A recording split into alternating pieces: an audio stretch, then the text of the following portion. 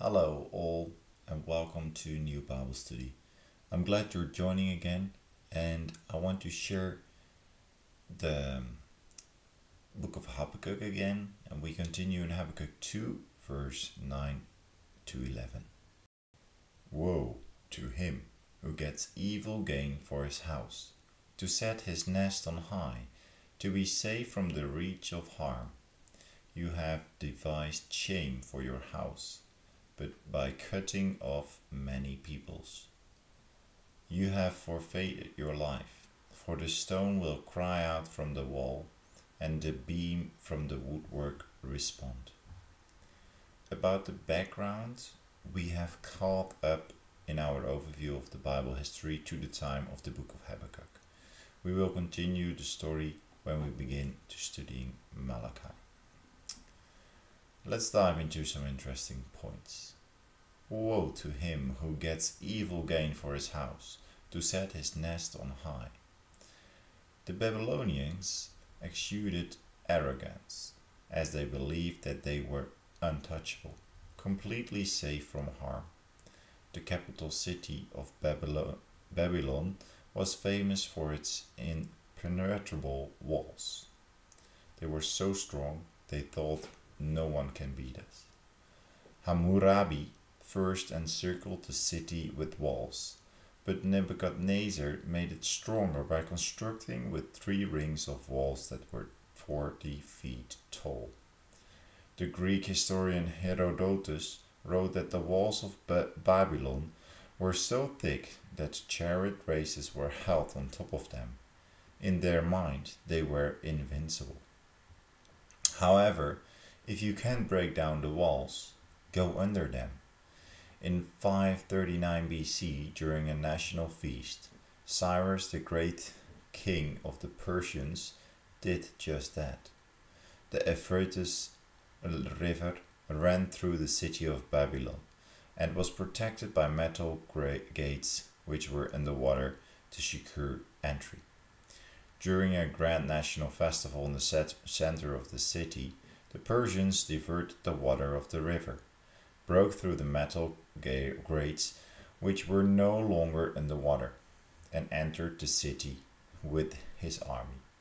The Persians also conquered the outlying areas of the city, while most Babylonians who were at the city center were unaware of the breach.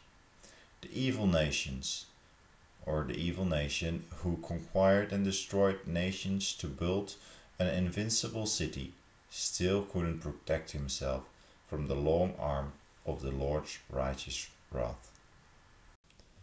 Okay, let's dive into the next interesting point, and we can call it the result.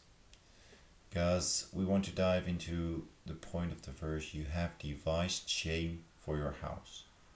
Throughout Scripture, Babylon represents opposition to God. It is indeed a great shame on their house, which will live on forever. And we'll give you 3 examples from Scripture.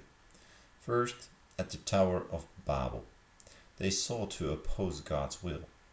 Then they said, "Come, let us build ourselves a city and a tower with its top in the heavens, and let us make a name for ourselves, lest we be dispersed over the face of the whole earth," as we can read in Genesis 11.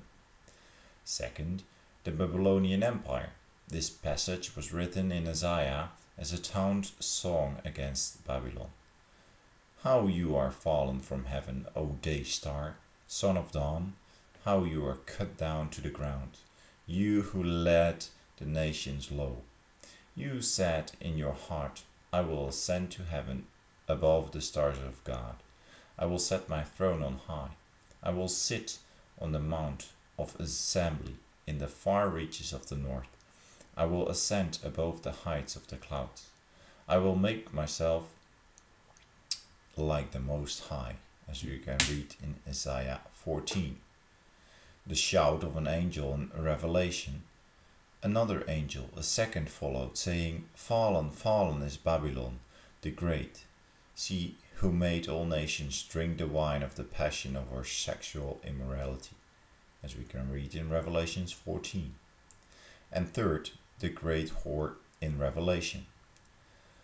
And on her forehead was written a name of mystery, Babylon the great, mother of prostitutes and of earth's abominations. And I saw the woman drunk with the blood of the saints, the blood of the martyrs of Jesus, as we can read in Revelation 17. And it is ironic that while Babylon represents opposition to God, God still used them for his own purpose to discipline his own people. And then we can safely say that God is indeed in control of all things. And the last interesting point, the consequences. You have forfeited your life, and the judgment is death. In a prophecy from the Lord in Jeremiah 25 we read, "But when the 70 years are fulfilled, I will punish the king of Babylon and his nation, the land of the Babylonians, for their guilt, declares the Lord, and will make it desolate forever. Never again in all of history has Babylon arose again. The bones of its ruins sit desolate in the deserts of Iraq. However, its legacy for greed, arrogance, injustice, violence, and idolatry lives on forever. Indeed, they have shamed their house and forfeited their lives." To emphasize the point, God also uses an interesting figure of speech in this taunt. The stone will cry out from the wall, and the beam from the woodwork respond. It is as if the stones and the woodwork stolen from other nations to build their cities and palaces cry out as witnesses to the evil of Babylon. They shout from the foundations and echo from the rooftops, longing for the day that Yahweh will bring Babylon to judgment. Okay, brothers, we all like to think we are in control of our life.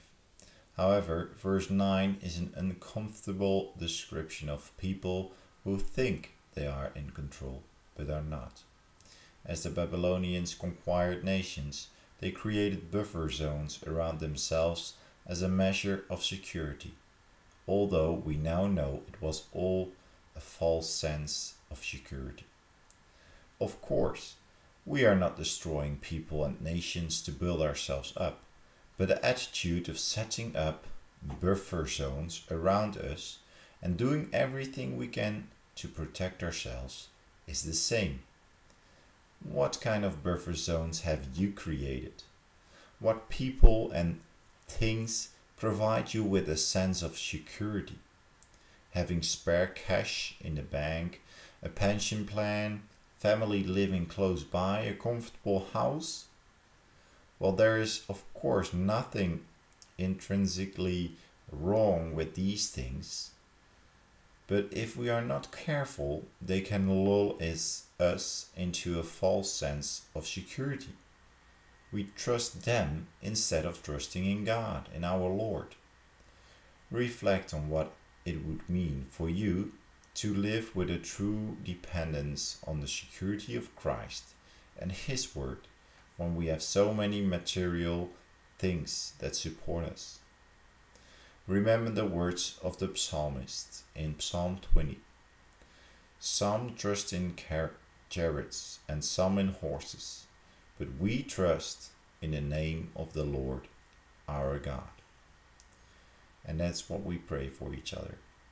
That's what I hope for you, and I hope for me to definitely say that out loud, say that with all our hearts. And may God bless you in that. And we hope to see you in the next video. Thank you.